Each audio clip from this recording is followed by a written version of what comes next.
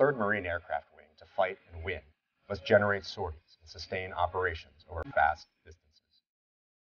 To do this, we build a physical network of aviation-focused hubs, spokes, and nodes.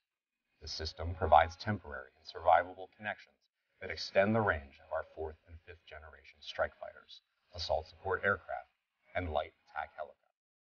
Most importantly, it allows us to sustain and surge Marine Corps aviation combat power whenever and wherever it is needed.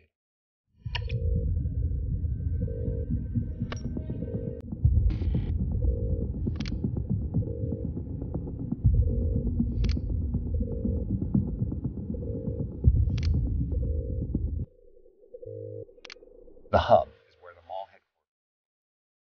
It offers a large footprint that can sustain multiple squadrons, provides higher echelon aviation logistics support, and houses the Tactical Air Command Center, where the MAW commander can direct the fight, all within the protective umbrella of theater ballistic missile defense systems.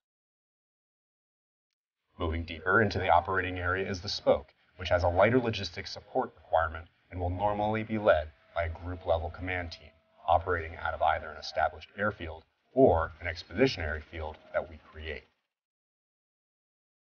The final pieces of the system are the nodes that can be established for much shorter durations and within austere locations. Nodes are open for a few days or even just hours to allow aircraft of all types, including joint, allied, and partner aircraft, to extend their operational range by rapidly refueling and rearming during a mission.